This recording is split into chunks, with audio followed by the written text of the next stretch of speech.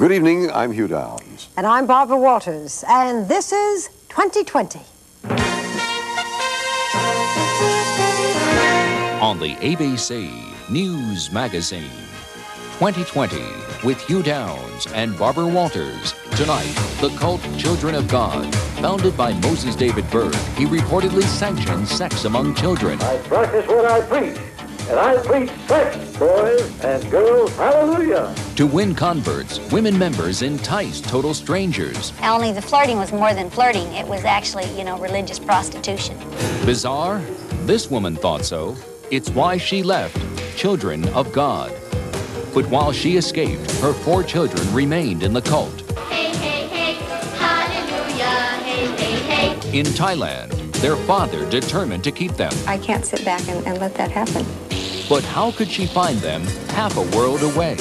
Tonight, the cult, the search, and the searing climax. I don't want to go back to America. I want to see you, Thailand. Tom Gerald tells of a mother's quest to bring her children home. Tonight, an extraordinary account of a mother's struggle to save her children from a cult in Thailand. Now, you may never have heard of the Children of God, but it's out there. In public, members constantly invoke the name of Jesus, but in private, they reportedly see child sex and incest as part of their gospel. We received word of the mother's plight from the offices of South Dakota Senator Larry Pressler. What at first had the sound of a custody battle became much more than who gets the children. Possibly at stake were matters of sexual abuse and mind control. Tom Jarrell has a startling 2-part report that's been nearly 6 months in the making. Vivian Shalanda is 35 years old. She lives in Sioux Falls, South Dakota. A year ago, Vivian appeared to be a typical American woman, going through a routine day, caring for her 4-year-old son, Yancha. But if you looked closer, you'd have seen that her life was in shambles.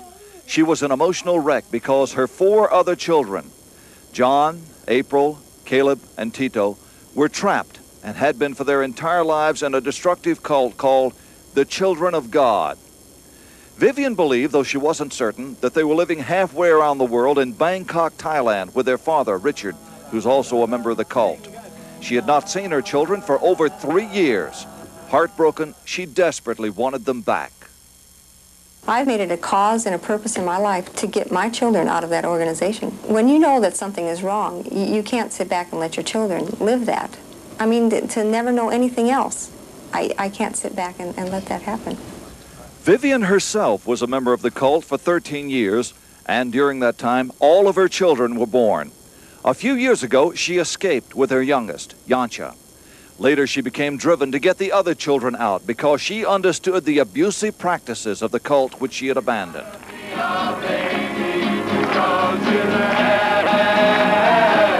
The Children of God was started in 1968 in California by this man, Moses David Berg. Years later, ex-members would call him demonic, evil, psychotic. But in the beginning, everything seemed very innocent.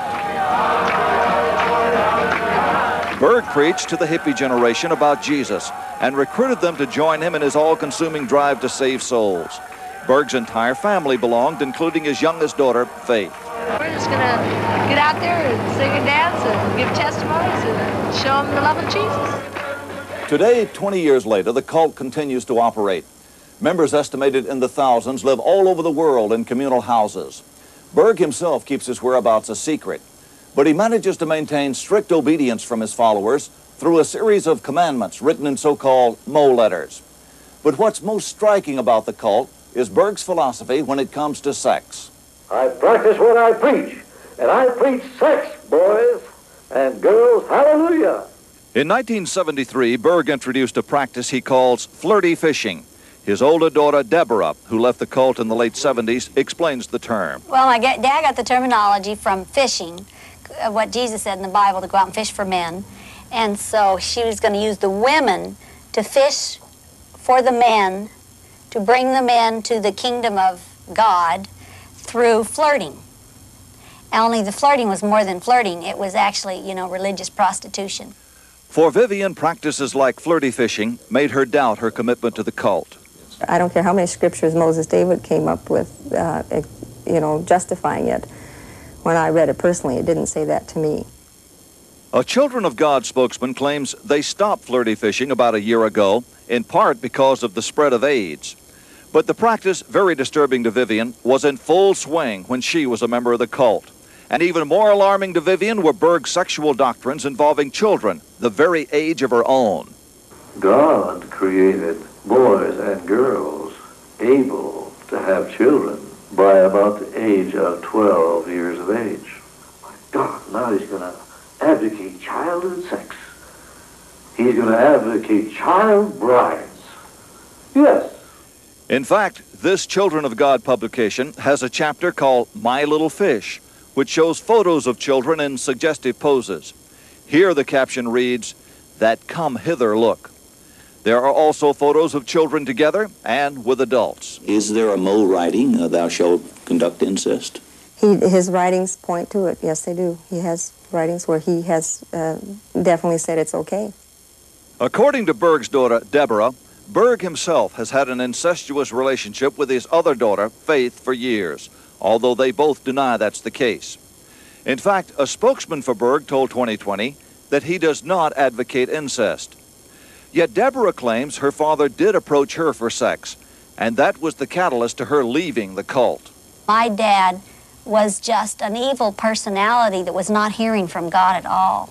I had to quit looking at him as the man as my father, but as a leader of a worldwide movement who was destroying people's lives. The same destructive forces drove Vivian out of the Children of God. July 1984 was her turning point. She left Bangkok, Thailand, where she had been living with her husband Richard and their 5 children, and she returned to Sioux Falls with only the baby. The cult leader, she said, wouldn't let her take the others. Reportedly, keeping children is a cult policy. While longing for her 4 lost children, Vivian lived here in this small apartment in Sioux Falls, disoriented, unable to hold a job, and subsisting on welfare. How did it affect your daily life when you thought you might not get them back? Oh, I wanted to die. Halfway around the world in Thailand, the children continued to live the lives of cult members. They were programmed to perform on the streets to bring in new converts, and they often traveled to refugee camps along the Thai-Cambodian border with their father, Richard. Thank you, Lord. Thank you, Jesus. Incredibly, the children sometimes perform before crowds of refugees. Hey, hey, hey, hallelujah, hey, hey, hey. Although they were far away, they were never forgotten by their mother, who finally in December of 1986, after nearly 3 years of recovery from the harmful effects of the cult, decides she's ready to go after her children. The task seems overwhelming, but she's determined to try. As her plan unfolds, each step is crucial for its success. June 1987, Vivian hires Mike Entravia, a private investigator, to head up the operation. September 87, she joins the First Baptist Church of Sioux Falls and makes an emotional appeal to the entire congregation for help. They agree to take on the cause, eventually helping to arrange over $25,000 in loans to help fund the investigation. What compelled you to help her? You must have a lot of people that come by wanting help. Not very many of them have quite the same kind of story. November 1987, Vivian is granted temporary custody of her children. This is crucial because without this court ruling, the investigator, Mike Entravia, will not carry out the operation. But now with all systems go, the operation shifts to Bangkok, Thailand, on the other side of the world. By mid-January 1988, Vivian, Mike, and his assistant, Scott Biondo, are all there. The search is underway. Mike and Scott spend long, exhausting days looking for the children, but with no results. The investigation is adrift, and Vivian's confidence is shattered. Can you imagine 3.5 years just waiting? I mean, I have cried. I've really agonized. I could try to say it's a hopeless cause, just leave them where they are. I can't do that. Desperate, Vivian and the investigators decide to focus entirely on the Thai Immigration Department. On January 28th, the children's father, Richard, has an appointment here to renew his visa. Yet there's absolutely no certainty he'll show up, because if he doesn't, there's no serious penalty. A long shot? Yes. Still, this looks like their only hope. So Mike and Scott meet with immigration officials. They agree to help as long as their identities are protected. An unofficial deal is struck. If they learn of the address of the father, they'll tip Mike off. It's now Wednesday, January 27th, the day before the big gamble. My feelings about tomorrow is, first of all, yes, it is a big day, and hopefully it will be that big day. It will be the day where everything goes down and everything goes down smoothly. Later, the three meet for a last-minute planning session where Mike describes the possibilities for the following day. For instance, what if Richard comes into immigration with the children? Or what if he doesn't show up at all? Or Richard comes in without the children. All right. Okay, which is probably going to be the greatest likelihood. They will require him then to bring the children in that day, and we'll come in and recover the children. And Vivian is warned to expect resistance. Be prepared that the kids may not want to go. You don't really know what they've been told over the past years. And what I'm really getting at is your emotions. Try not to let it really hurt you. Okay. Mike then places a very tough decision in Vivian's lap. What if Richard shows up at immigration, but with only one or two of the four kids? Does she want Mike to seize those children on the spot and hope eventually to find the others? Or does she want the officials to bluff Richard and tell him to return the next day, hoping he and the kids won't vanish, never to be located again? It's a hard decision, and you know, you're going to need to think about it, and just tell me tomorrow morning. Faced with a decision no parent would want to make, deeply torn, Vivian holds off. To me, it's a terrible choice to have to not get all the children. My purpose in this whole thing is to be successful. I want them delivered from an organization that is destructive.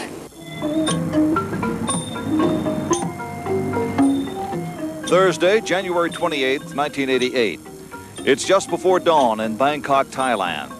While the Buddhist monks receive their morning meal, across town, Vivian Shalanda prepares for the biggest day of her life.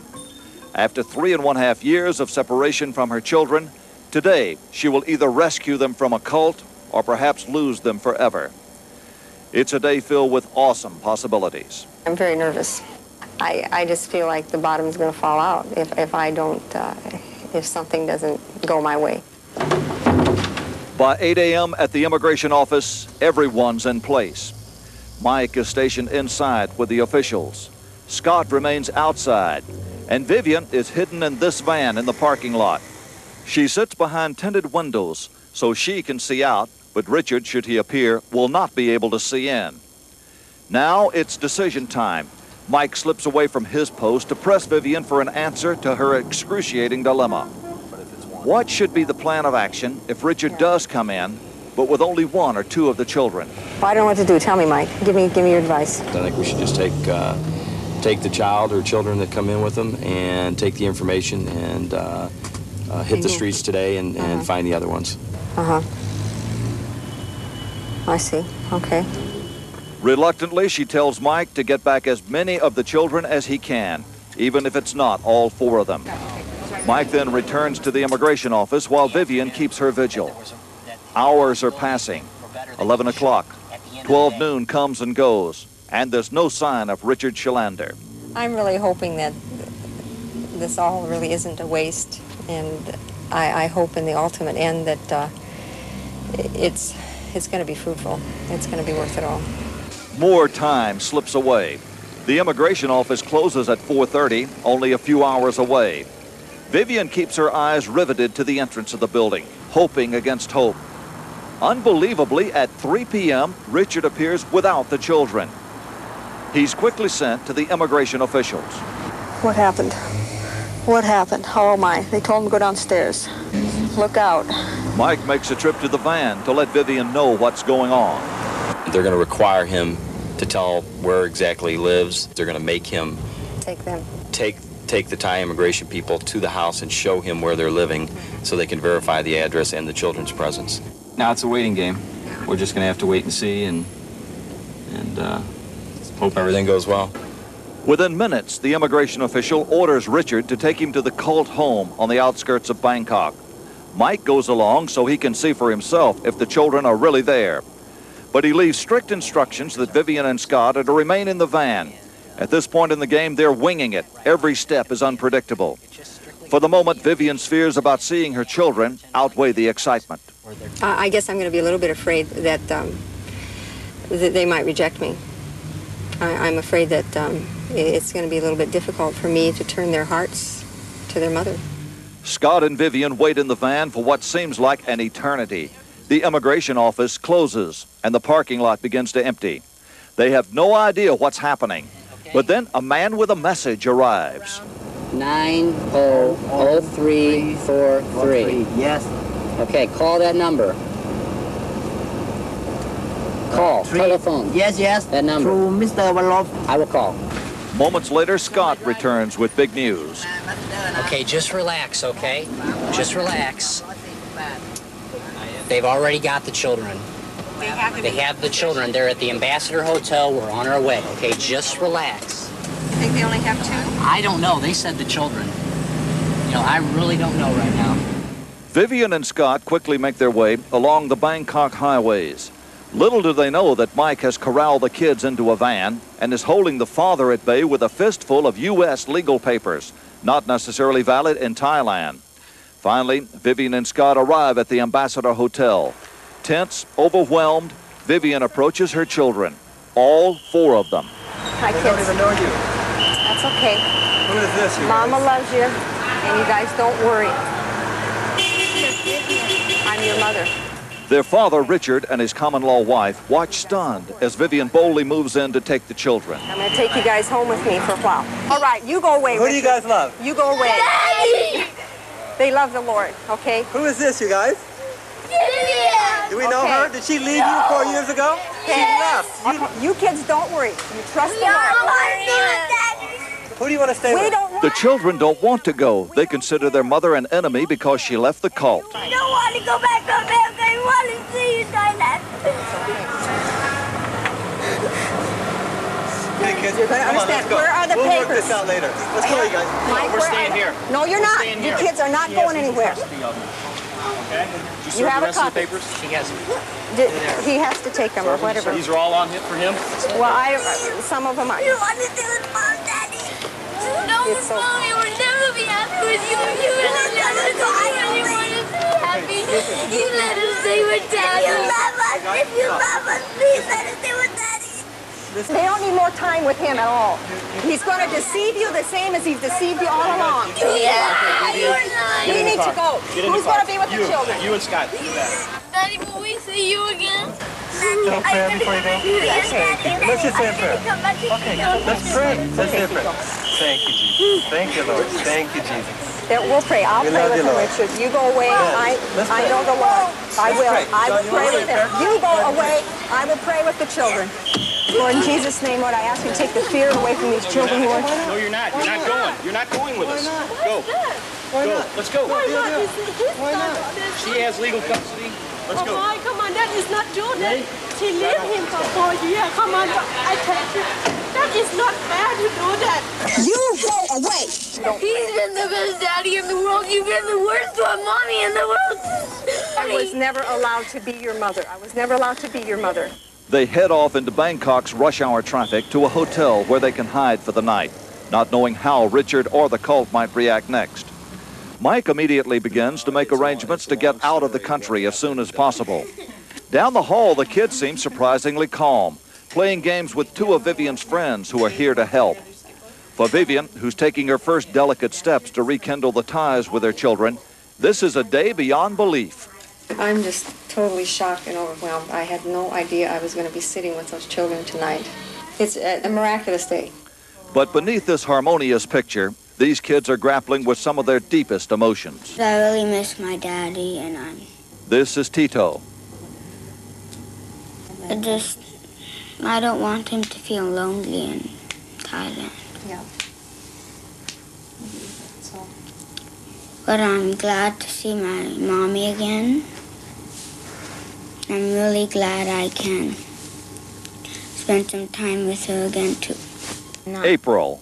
Like, I'd like to stay in Thailand. That's what I want to do. But I won't fight it if I have to go to America. Caleb. I'd rather stay in Thailand. John. Well, I feel as if it was the worst day in my life. And I don't exactly appreciate my mom coming back at a time like this. Outside the room, a guard is posted around the clock. As long as the children remain in Bangkok, Mike fears they're vulnerable to being snatched back by the children of God and their father, Richard. And you say, am I going to get them back? I think I will. I think the Lord is going to touch somebody's heart, and they're going to win someone's heart. And he's going to do a miracle. Things are just, they're really risky. Yes, they are. We need to go. We need to get out. Monday, February 1st. After 2 days of hassling with red tape, they're free to go. If they don't hurry, they'll miss the last flight out for the day. Couldn't have strung this whole thing out any farther. We're down to absolutely seconds right now. Tito seems lost in his thoughts perhaps of his father and of the sudden transformation his life is going through. That transformation escalates as they take off on Thai Air Flight 661 at 3:45 p.m. As they speed through over 8,000 miles of airspace, people on the other side of the world in Sioux Falls are preparing for their arrival. What was your first response when you learned Vivian had the children and she'd be coming back? Hallelujah. First response. Second response, now the work begins. The work is underway. Volunteer Barbara Cumble is selecting coats for the kids. This one will fit Tito. A cream of mushroom is a good hot dish. Other volunteers shop for groceries they'll take here to Vivian's new home, a 4-bedroom low-income townhouse arranged for by church members. For Yancha, Vivian's youngest, who's been separated from his mother now for weeks, this is a happy time. Be sure you bring it tomorrow to the airplane. Tuesday, February 2nd. There's a feeling of celebration at the airport. Is anybody coming yet? No. As soon as the plane does touch down, Yancha is glued to the window, waiting for his mother to appear. The crowd watches with him with intense anticipation. Look, John, look, there's your mom in the green sweater. See her? Welcome home. All right. Glad you're here. Vivian is astounded to be back in Sioux Falls with the children she thought she had lost forever. It just shows me they're my children. They're my children. They're part of my flesh. They're part of me. And that's something no one could ever take away from me. The children seem to be enjoying all the fuss and festivities swirling about them. But there are moments when their deep bitterness emerges. If your mom comes and takes you away from your dad by force, brings you to a country you don't even like, then what are you supposed to feel like? As she walks into the bitter cold, Vivian is wondering exactly what it will take for her children to make the monumental adjustment that's before them. It's too early to know. Ready, go! Tuesday, February 16th, 2 weeks after their arrival in Sioux Falls, we visit the Shalanda family to see how they're doing. They look like they're having a great time. Okay, we're gonna push. Let's go. But beneath this sparkle, there's serious trouble. The kids still speak adamantly of their wish to return to the children of God. They refuse to go to school because they say it's against the cult's doctrine. And they fight frequently with their mother, most often because she no longer believes in the cult leader, Moses David Berg. When she questions what he says, where does that leave her? That leaves her on the junk pile. Junk pile? Mm-hmm. Yes. These children, devoted to the cult, know all about its practices, including the religious prostitution, which until last year was advocated by Berg to win new disciples. John, in terms of flirty fishing, do you think it works? Is it a good idea? Yes, I've heard of about 100 of our converts were won over flirty fishing. One of the only ways to get into their heart and to really show them the real love of God was to get in bed with them and to really share their hearts with them. And April, do you think as you got older you would have been asked to do flirty fishing? Of course not. You volunteer to. And would you do it? Of course. To bring someone in, to make another believer, it's worth it to you? Yes. Of course, not only did April's religious leader advocate this practice, so does her own father. No, what about flirty fishing? Yeah. Tell me about flirty fishing. Well, it's nothing new.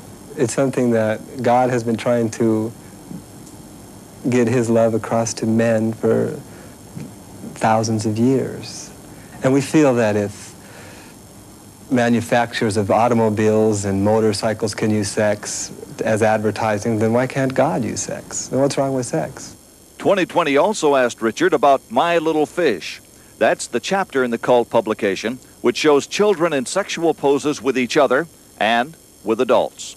It's just a piece of educational material, and we've learned many things through the years of child care, taking care of children.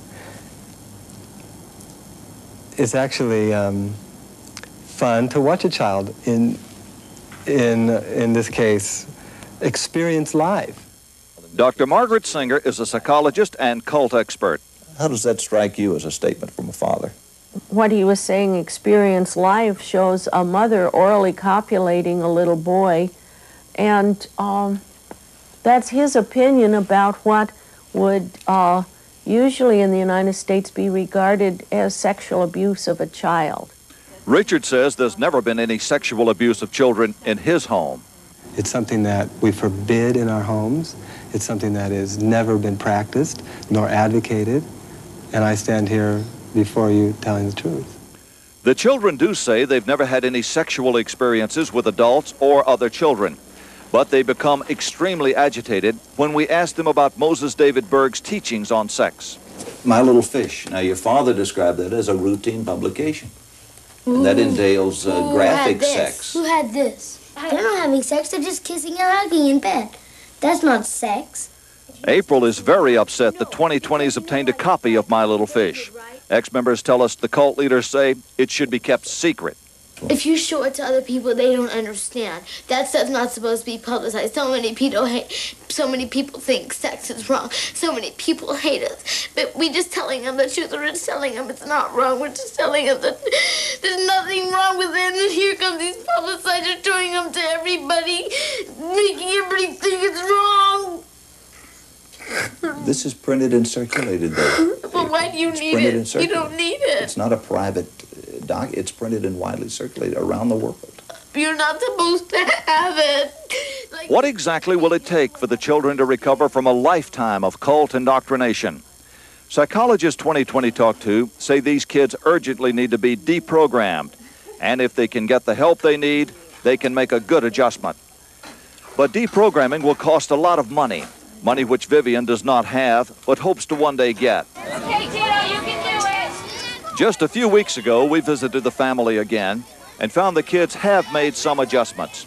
They've made new friends and learned to play baseball. All 4 of them did start school back in March, but only 3 of them completed the year. John dropped out after 2 weeks because he felt the school would destroy him. All of the kids, nearly 6 months after arriving in Sioux Falls, say they continue to believe in the teachings of Moses David Berg and the children of God. I want some too. And they want very much to return to Thailand and to their father. So for now, it's clear that the ordeal is still not over. And yet, Vivian tells us she feels good these days. Before I had the children, I really had an ache in my heart. Well, I just don't have that ache anymore. I have a contentment there. I mean, I'm happy. How do you explain it? You've been defeated in life.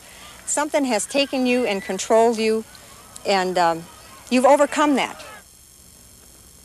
Tom, how long will it take for these children to get over this indoctrination of the children of God? Well, Hugh, we have to remember these kids were born into this cult. This is all they have ever known. Now, for adults that go into it, it takes roughly 2 years, and that's with good deprogramming. Yeah. These youngsters don't have any real effective deprogramming efforts underway, so it's going to take a long time, and the mother's going to have the resources to get professional help. The oldest boy seems to have the most difficulty. I wonder if he can avoid real depression. They seem to genuinely want to return to their father in Thailand at this point, but it could change. Also, they have terrific support within the community. The church is with them. Senator Larry Pressler, their senator, has been very influential in trying to keep them on the right track. Thank you, Tom. For transcript of this program, please send $4 to 2020 Transcripts, Journal Graphics, 267 Broadway, New York, New York, 10007. This has been the ABC News.